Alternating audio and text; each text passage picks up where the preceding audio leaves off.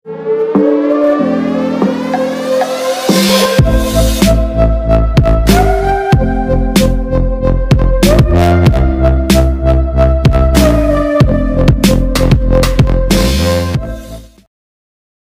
friends, welcome back to our channel Edu Obvious. This is second part of QT Quantitative Techniques for Bcom BBA students. Chapter 2 Correlation Analysis. വളരെ ഇമ്പോർട്ടൻറ്റും അതുപോലെ തന്നെ സിമ്പിളുമായ ഒരു ചാപ്റ്ററാണ് correlation analysis. ആദ്യം introduction of correlation analysis നമുക്ക് പഠിക്കാം. In practice, we may come across with a lot of situations which need statistical analysis of either one or more variables. നമ്മുടെ ദൈനംദിന ജീവിതത്തിൽ സ്റ്റാറ്റിസ്റ്റിക്കൽ അനാലിസിസ് അത്യാവശ്യമായിരിക്കും, അഥവാ സ്റ്റാറ്റിസ്റ്റിക്കൽ ആയിട്ടുള്ള വിശകലനം അത്യാവശ്യമായിരിക്കും. അതിനു വേണ്ടിയിട്ട് ഒന്നോ അല്ലെങ്കിൽ ഒന്നിലേറെ കൂടുതലോ വേരിയബിൾസ് അത്യാവശ്യമാണ്. അഥവാ ഒരു data concern with one variable only is called യൂണിവാരിയറ്റ് data. ഒരു ഡാറ്റ ഒരൊറ്റ വേരിയബിളെ അടിസ്ഥാനപ്പെടുത്തിക്കൊണ്ട് മാത്രം കളക്ട് ചെയ്യുകയാണെങ്കിൽ അതിന് യൂണിവാരിയറ്റ് ഡാറ്റ എന്ന് പറയും. ഫോർ എക്സാമ്പിൾ, ഉദാഹരണം പറയുകയാണെങ്കിൽ പ്രൈസ്, വില, ഇൻകം, വരുമാനം, അതുപോലെ ഡിമാൻഡ്, പ്രൊഡക്ഷന്, വെയ്റ്റ്, ഹൈറ്റ്, ഇവകളെല്ലാം ഈ വെയ്റ്റ്, ഹൈറ്റ് മാർക്കുകൾ ഇവകളെല്ലാം ഇതുപോലത്തെ എല്ലാം concern with one variable only, ഒരൊറ്റ വേരിയബിളിനെ അടിസ്ഥാനപ്പെടുത്തിക്കൊണ്ട് മാത്രമാണ് ഇവകളുടെ ഡാറ്റ കളക്ട് ചെയ്യുന്നത്. So the analysis of such data is called യൂണിവാരിയറ്റ് analysis. In this chapter we want to understand the main important point is what is യൂണിവാരിയറ്റ് data. The യൂണിവാരിയറ്റ് data is A data that is concerned with one variable only. This is called univariate data. For example, price, income, demand, production, weight, height, marks, etc. Then the next point is what is bivariate data.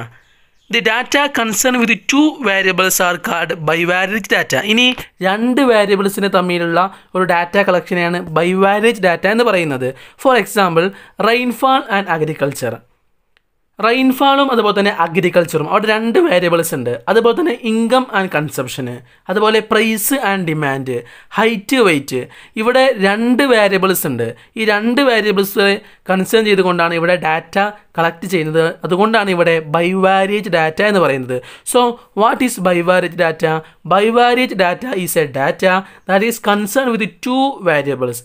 Example, rainfall and agriculture, income and consumption, height and weight.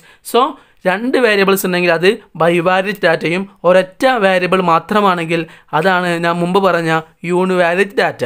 So it is very important that the analysis of these two sets of data is called bivariate analysis.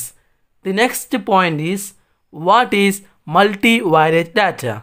We know that the data concerned with three or more variables are called multivariate data. ഇനി മൂന്നോ അല്ലെങ്കിൽ മൂന്നിനേക്കാൾ കൂടുതലോ variables concern ചെയ്തുകൊണ്ട് അവകൾ പരിഗണിച്ചുകൊണ്ട് ലഭിക്കുന്ന ഡാറ്റകൾക്കാണ് multi വാരിയറ്റ് data എന്ന് പറയുന്നത്. So multi purpose ആണ്, അഥവാ മൾട്ടി വേരിയബിൾസ് ആണ്. മൂന്നോ അല്ലെങ്കിൽ മൂന്നിനേക്കാൾ കൂടുതലോ വേരിയബിൾസ് ഉണ്ടാകും. For example, agricultural production is influenced by rainfall, quality of soil, fertilizer, etc. ഇവിടെ അഗ്രികൾച്ചറൽ പ്രൊഡക്ഷൻ എന്നുള്ളത് റെയിൻഫാളും അതുപോലെ തന്നെ ക്വാളിറ്റി ഓഫ് സോയിൽ, ഫെർട്ടിലൈസർ ഇവകളെല്ലാം പരിഗണിച്ചുകൊണ്ടാണ് ഒരു അഗ്രികൾച്ചറൽ പ്രൊഡക്ഷനെ നാം കളക്ട് ചെയ്യുന്നത്. സോ മൂന്ന് അല്ലെങ്കിൽ മൂന്നിനേക്കാൾ കൂടുതൽ വേരിയബിൾസ് ഉണ്ടെങ്കിൽ അത് മൾട്ടി വാരിയറ്റ് ഡാറ്റ ആണ്. So these are the important points in the first chapter in the introduction section that what is univariate data and what is bivariate data and what is multivariate data. So we want to study more and more. So this statistical technique which can be used to study the relationship between two or variables is called correlation analysis. ഇപ്പോൾ നമുക്ക് മൂന്ന് തരം ഒരു ഡാറ്റകളെ പറ്റി ഞാൻ പഠിച്ചു. ഇനി പറയാനുള്ളത് ഈ തമ്മിലുള്ള രണ്ടോ അല്ലെങ്കിൽ മൂന്നിനേക്കാൾ വേരിയബിൾസും തമ്മിലുള്ള റിലേഷൻഷിപ്പ് പഠിക്കുന്ന ഒരു സ്റ്റാറ്റിസ്റ്റിക്കൽ ടെക്നിക്കാണ് കോറിലേഷൻ അനാലിസിസ് എന്ന് പറയുന്നത്. So what is correlation analysis? In simple, we can say that the statistical technique which can be used to study the relationship between two or more variables is called correlation analysis. രണ്ടിനേക്കാൾ കൂടുതലോ ഉള്ള variables തമ്മിലുള്ള ബന്ധം, relationship പഠിക്കുന്ന ഒരു ടെക്നിക്കിനെയാണ് correlation analysis എന്ന് പറയുന്നത്. Definition of correlation analysis. Now we are studying the various definitions of correlation analysis. അതിനു മുമ്പ് എന്താണ് വേരിയബിൾസ് കോറിലേറ്റ് ചെയ്യപ്പെടുക എന്ന് പറഞ്ഞാൽ നമുക്ക് നോക്കാം. രണ്ട് വേരിയബിൾസ് അല്ലെങ്കിൽ രണ്ടരകൾ കൂടുതൽ വേരിയബിൾസ് കോറിലേറ്റ് ചെയ്യപ്പെട്ടിട്ടുണ്ട് എന്ന് പറഞ്ഞാൽ the change in one variable results in A corresponding change in other variable. ഒരു വേരിയബിളിലുള്ള ചേഞ്ച് അതുപോലെ തന്നെ മറ്റുള്ള വേരിയബിളും ചേഞ്ച് ഉണ്ടെങ്കിൽ മാത്രമേ ആ വേരിയബിൾസ് കോറിലേറ്റ് ചെയ്യപ്പെട്ടിട്ടുണ്ട് എന്ന് പറയാൻ സാധിക്കുകയുള്ളൂ. ഇനി we want to discuss the various definitions by various scholars. First of all, according to Simpson and Kafka, correlation analysis deals with the association between two or more variables. രണ്ടോ രണ്ടിനേക്കാൾ കൂടുതലുള്ള variables തമ്മിലുള്ള ഒരു ബന്ധം, ഒരു അസോസിയേഷൻ ആണ് correlation analysis എന്നാണ് according to Simpson and Kafka. അതുപോലെ തന്നെ ലുൻ ചു എന്നിവർ ഡിഫൈൻ ചെയ്യുന്നത് correlation analysis attempts to determine the degree of relationship between variables. മുമ്പ് പറഞ്ഞ പോലെ വേരിയബിൾസ് തമ്മിലുള്ള ഒരു ഡിഗ്രി ഓഫ് റിലേഷൻഷിപ്പ്, ആ ഒരു ബന്ധത്തിൻ്റെ ഒരു തോത് കണക്കാക്കുന്ന ഡിറ്റർമിൻ ചെയ്യുന്ന ഒന്നിനെയാണ് കോറിലേഷൻ അനാലിസിസ് എന്ന് പറയുന്നത്. അതുപോലെ തന്നെ ബോണ്ടിങ്ടൺ States that whenever some definite connection exists between two or more groups or classes of series of data, there is a said to be correlation. So many definitions are about the correlation. So we want to study the most important thing like according to Simpson and Kafka, Lun Chu definition, etc. So these are the definition of correlation analysis. So you want to study very important and one definition, and you want to write in the essay and the various questions in your exam. Now we are going to very important section in this correlation analysis, classification of correlation. Correlation can be classified in different ways. The following are the most important classification. ഇനി കോറിലേഷൻ്റെ classification നമുക്ക് പരിചയപ്പെടാം. ആദ്യമായി കൊണ്ട് there are 3 different ways of correlation classification. കോറിലേഷൻ്റെ classification 3 തരത്തിലുണ്ട്. First of all positive and negative correlation, second simple partial and multiple correlation, third linear and non linear correlation. ഈ 3 type കോറിലേഷനും പഠിച്ചിരിക്കേണ്ടതുണ്ട്. First one is what is positive and negative correlation. Positive and negative correlation സിമ്പിളായി പറയുകയാണെങ്കിൽ when the variables are varying the same direction, ഒരേ ഡയറക്ഷനിലാണ് variables വരുന്ന മാറ്റങ്ങൾ ഉണ്ടത് എങ്കിൽ അതിനെ positive correlation എന്ന് പറയും. അല്ലെങ്കിൽ ഇനി മറ്റൊരു ഭാഷയിൽ പറയുകയാണെങ്കിൽ if an increase in the value of one variable is അക്കമ്പൈൻഡ് by an increase in the value of other variable, or if A decrease in the value of one variable is അക്കമ്പൈൻഡ് by A decrease in the value of other variable, it is called positive correlation. അഥവാ ഒരു വേരിയബിളുള്ള increase മറ്റുള്ള വേരിയബിളും അതേപോലെ increase ചെയ്യുന്നുണ്ടെങ്കിൽ അതിന് positive correlation എന്ന് പറയും. അതുപോലെ തന്നെ ഒരു വേരിയബിൾ ഡിക്രീസ് വരികയാണെങ്കിൽ അതേ ഡിക്രീസ് മറ്റുള്ളൊരു വേരിയബിൾ ഉണ്ടെങ്കിൽ അതിനും പോസിറ്റീവ് കോറിലേഷൻ എന്ന് പറയും. അതിൻ്റെ ഇടയിൽ ഫിഗർ നിങ്ങൾ നോക്കുക. ഇപ്പോൾ എ എന്ന് പറയുന്ന ഒരു ഡാറ്റയിൽ ആ വേരിയബിളിൽ അത് 10 ആയ സമയത്ത് ബി 80 ആണ്.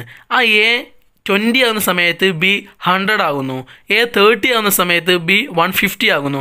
So this is saying that is A positive correlation. അതുപോലെ തന്നെ സെക്കൻഡ് ഫിഗർ നോക്കുന്നു. എക്സ് എന്ന് പറയുന്ന വേരിയബിൾ 78 ആകുന്ന സമയത്ത് വൈ 20 ആണ്. അതുപോലെ എക്സ് 60 ആയ സമയത്ത് അത് വൈ 18 ആകുന്നു. എക്സ് 52 ആകുന്ന സമയത്ത് വൈ 14 ആകുന്നു.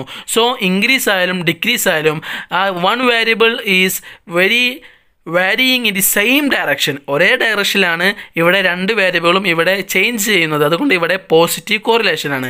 ഇനി what is negative correlation? Negative correlation means when the variables are moving in opposite direction it is called negative correlation. ഇനി രണ്ട് വേരിയബിളും ഓപ്പോസിറ്റ് ഡയറക്ഷനിലാണ് ചേഞ്ച് ചെയ്യുന്നത് എങ്കിൽ ഇതിന് നെഗറ്റീവ് കോറിലേഷൻ എന്ന് പറയും.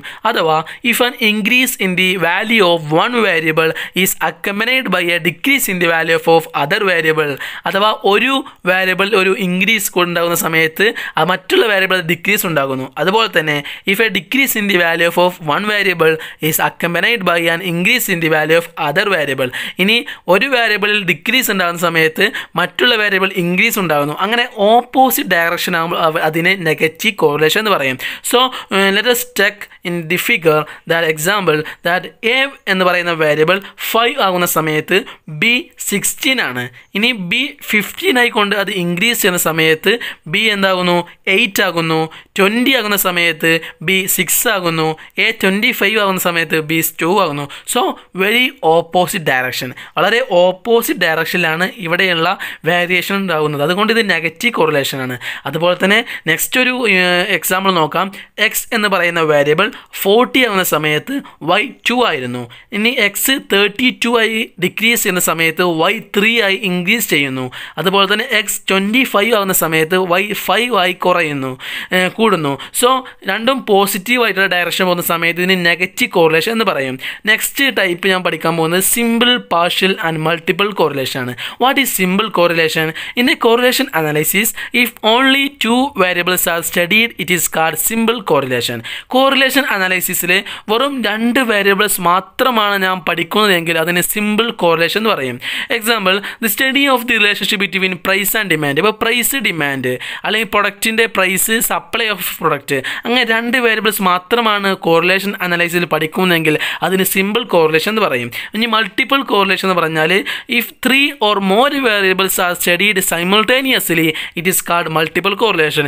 ഇനി 2 or 2 കൂടുതലോ ഉള്ള വേരിയബിൾസ് പഠിക്കുകയാണെങ്കിൽ അതിന് മൾട്ടിപ്പിൾ കോറിലേഷൻ എന്ന് പറയും. ഉദാഹരണം പറയുന്ന സമയത്ത് relationship between the yield of rice with both rainfall, fertilizer, etc. So many 2 or more variables is called multiple correlation.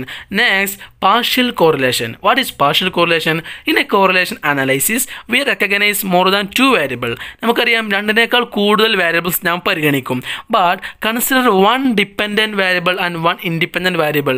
അഥവാ അതിൽ വേരിയബിൾ ഒന്ന് ഡിപ്പെൻഡൻറ്റ് വേരിയബിൾ ആയിരിക്കും, മറ്റുള്ള വേരിയബിൾ ഇൻഡിപെൻഡൻറ്റും ആയിരിക്കും. So keeping the other independent variables as constant. അതുകൊണ്ട് independent ആയ variable constant ആയിക്കൊണ്ട് നിലനിർത്തിക്കൊണ്ട് കാണിക്കുന്ന ഒരു കോറിലേഷനാണ് പാർഷ്യൽ കോറിലേഷൻ എന്ന് പറയുന്നത്. ഫോർ എക്സാമ്പിൾ, ഉദാഹരണം പറയുകയാണെങ്കിൽ yield of rice is influenced by the amount of rainfall and the amount of fertilizer used.